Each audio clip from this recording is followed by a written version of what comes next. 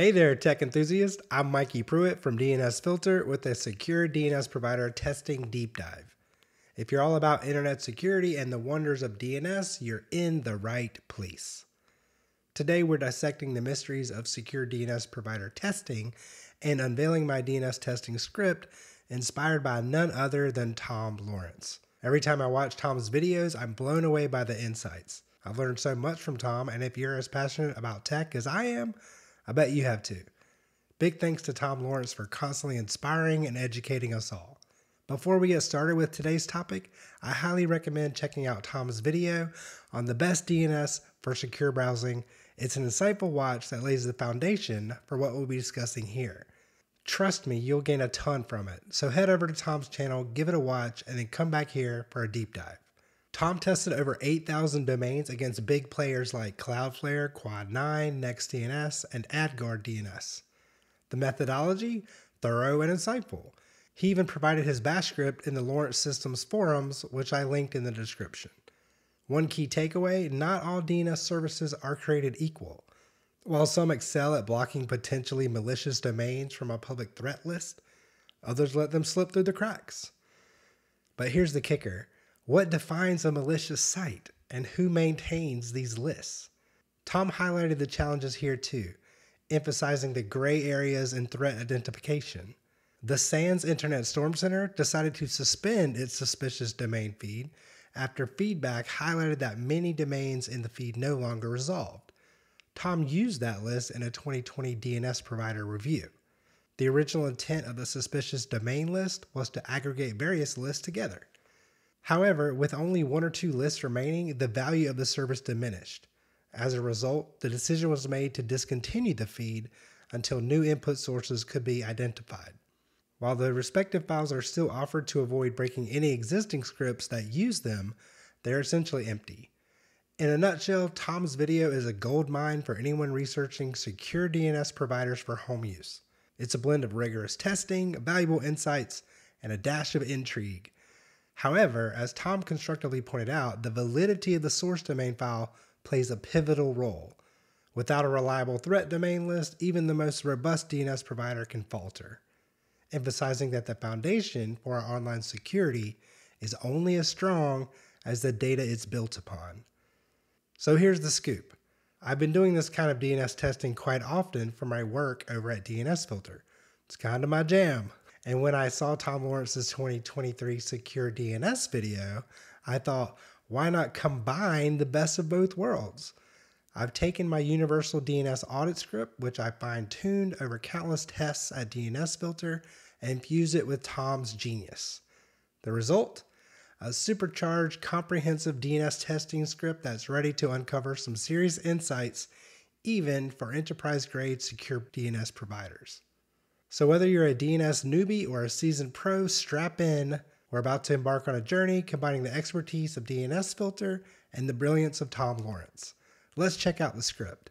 So just like Tom, I'll use the exact same source file, zonefiles.io's compromised domain list.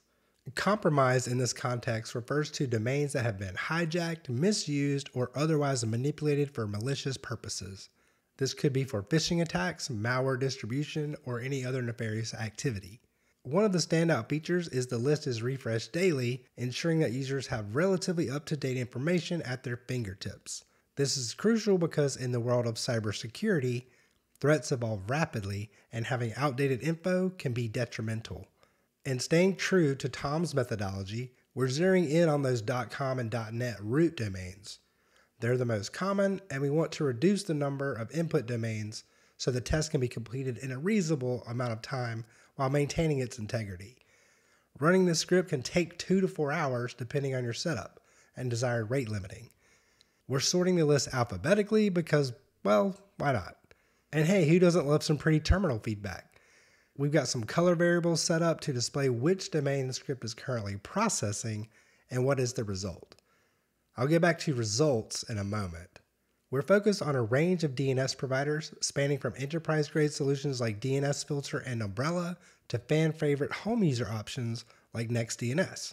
While some of these services might need a bit of initial setup, such as signing up for a free trial and configuring a threat blocking policy, I promise you the results are enlightening and totally worth the effort. Unfortunately, it's difficult for me as an employee of DNS Filter to get a trial started on Zorus, Scout DNS, and WebTitan, but I encourage you to include them in your testing. And of course, we're not just doing this for fun, we're storing our results in these 3 CSV files. This way we can easily compare how each DNS provider performed. Now we're getting into the meat of the script. We're looping through each domain and checking how different DNS providers resolve it. But before we allow the main loop to process, there's an essential step I've incorporated: resolution status. Using Cloudflare's public resolver, I first ensure that each domain actually resolves, returning a no error status. This filters out any domains that are already non-functional or inaccessible. By doing this, we're able to reduce the domain list by about 35%. It's a simple upfront check to streamline the testing process and focus on what truly matters. If a domain doesn't resolve on this check, it will 100% be counted as a block for our test subjects, potentially skewing the results. There's a significant diversion from Tom's script. My aim to quickly determine if a domain is blocked or allowed by a particular secure DNS provider. Here's where things get interesting. For each DNS provider, I've incorporated either a case statement or an if statement to check for their specific block indicators. Now you might be wondering, why do we need these indicators? Well, each DNS provider has its own unique way of signaling that a domain is blocked. Some might return a specific IP address, like one of their block servers, while others might return a status code or even no IP at all. When DNS Filter, Umbrella, Family Shield, NextDNS, and AdGuard block a domain, they don't just leave you hanging. Instead, they return an IP address of one of their designated block servers. It's their way of saying, hey, this domain is a no-go. Some of these providers have their block server IPs publicly documented, making it straightforward to identify when a domain is being blocked. However, for others, it's not always so clear-cut. Determining their block server IPs can require a bit of detective work, involving trial and error. By repeatedly testing known malicious domains and observing the returned IPs, one can deduce which IPs are likely block servers and verify manually.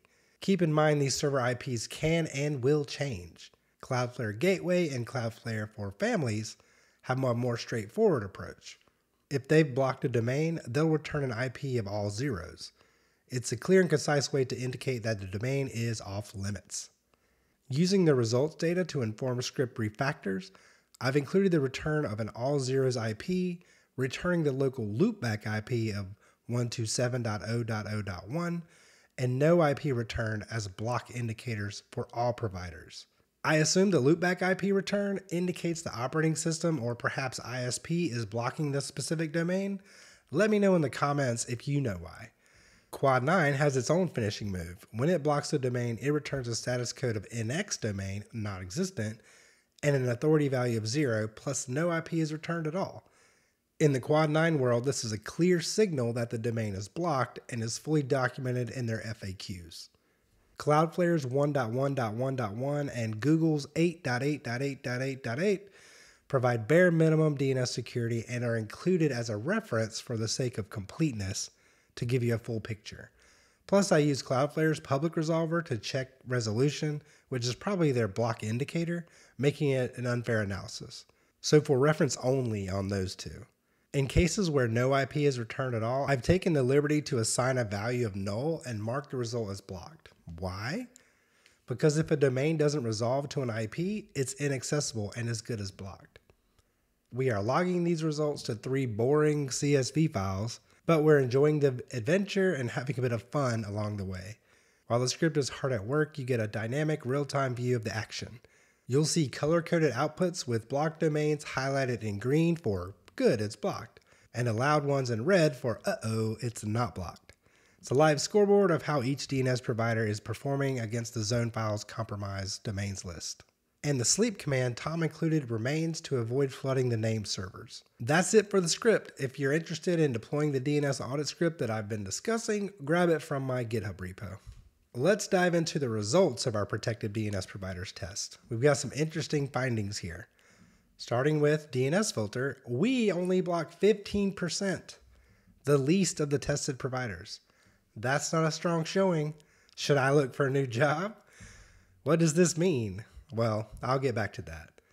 Moving on, both Umbrella and its family variants showcased an impressive block rate, only allowing 1% of the domains.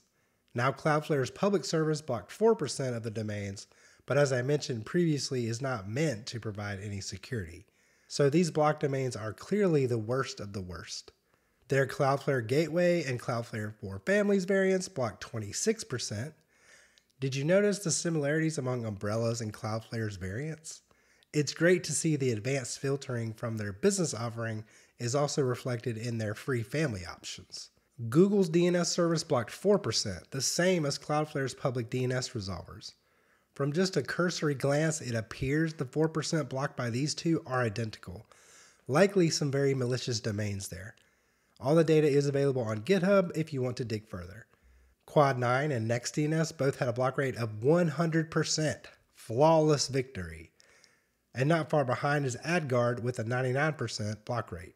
It's clear that some providers like Quad9, NextDNS, AdGuard, and Umbrella are ingesting the ZoneFiles compromised domain list. So let's talk about that. Tom Lawrence himself pointed out a significant hurdle in these tests, the authenticity of the source file. He emphasized that a real challenge isn't just about how many domains a provider blocks, but whether those domains should be blocked in the first place. The accuracy and relevance of the source file play a pivotal role in determining the effectiveness of any protective DNS provider. What if I told you that not all, quote, compromised domains are what they seem?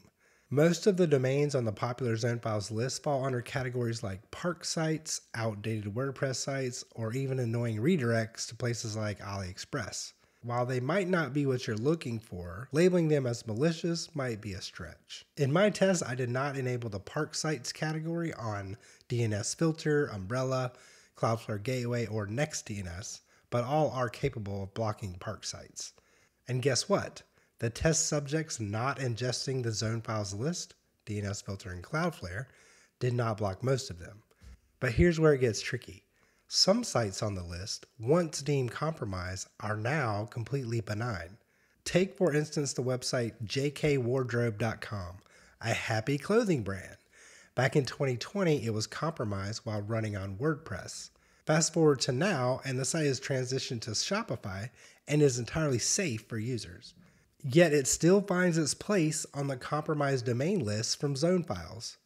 This underscores the importance of maintainers regularly updating and verifying domains on their lists, as outdated information can lead to false positives, blocking users from accessing legitimate and safe websites.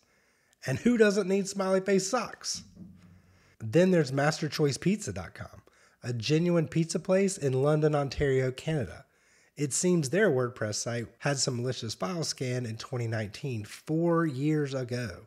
But the site is now hosted by a Canadian online restaurant ordering system called Mealsy, which is a great name. Master Choice's pizza looks delicious, and if I'm ever in London, Ontario, I'll make a stop and have a slice. But their domain is still inaccessible to millions of people, even though the infection appears resolved.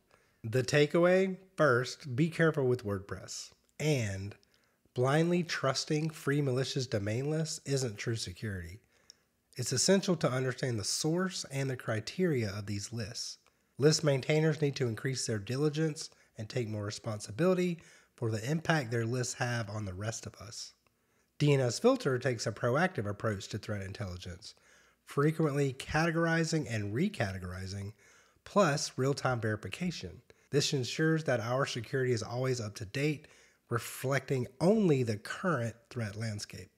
With such a dynamic and responsive system in place, users protected by DNS Filter can confidently navigate the web, whether you fancy shopping for happy socks or ordering Canadian pizza.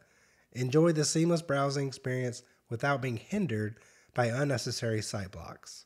Please review the script and point out any flaws you find. Like and subscribe if you want to see more content like this. Leave your thoughts and comments down below, and thanks for watching.